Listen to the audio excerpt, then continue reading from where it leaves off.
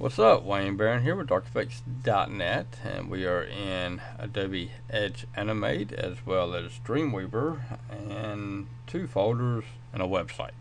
Okay, what we're going to be doing here is that we're going to take this animation that I did a lesson on earlier, except that I made this one smaller with a width of 389 by 60, as I want to have this load up on my website. I didn't want anything huge, as the website is like the sister site of DarkEffects.net. It's actually DarkEffects.com.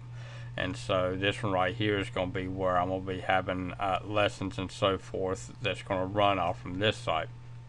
And so anyway, this banner right here, which is that right there, simple, it doesn't do anything else, is going to be, I've already created or published it. And so it's inside of the published folder right here. And then what I did is that I just chose these files, dragged and dropped them over onto my web server. And then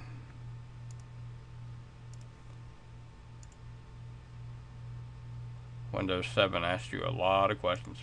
So this right here is my web server.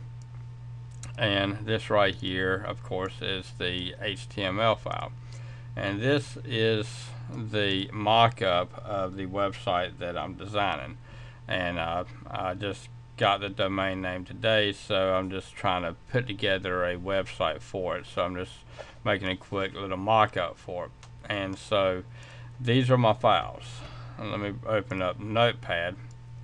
The only thing that I'm wanting to grab a hold of is I'm wanting to grab a hold of this right here.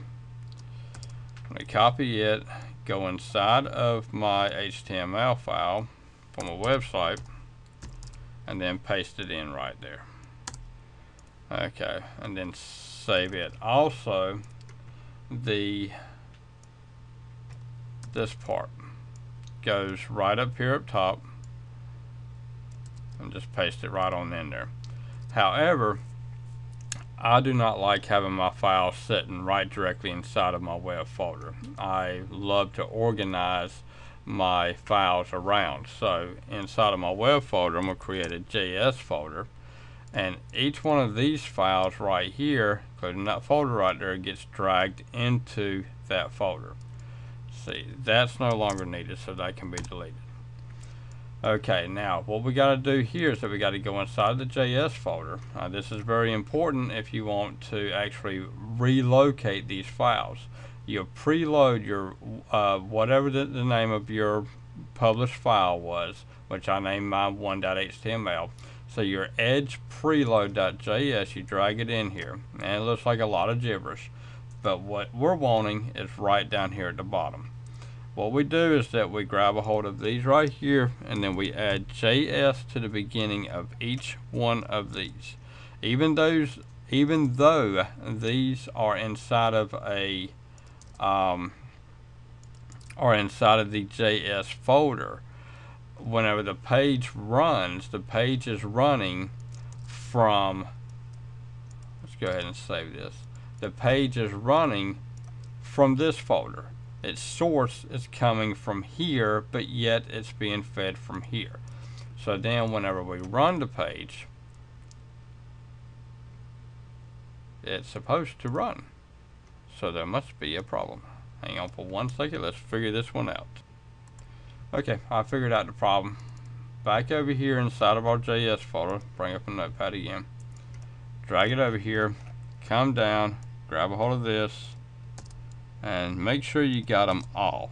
Every single one of the files that are inside this folder need to have JS / added to the beginning of it. Once we've got that added to the beginning of it, then we can load it. And then maybe we won't. And then the last thing we gotta do is come over here and add the JS / to this. And then we load it. Ha. Okay. Wasn't that exciting? So anyway, what you have to do is that you got to make sure that if you're going to relocate them into another folder, you want to work with your preload.js. And like I said, whenever you open it up, all of your files that you want to work with are right down bottom. It starts off with the jQuery 171 and then your easing, your edge, your JSON, your edge, and then your edge actions. Each one of them have to have JS / at the beginning of it, as well as your header tag here for your JavaScript. All of them have to know that your files are located inside of your JS folder.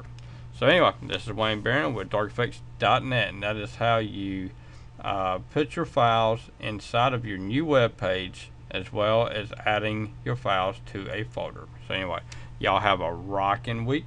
We'll see you later. Bye bye.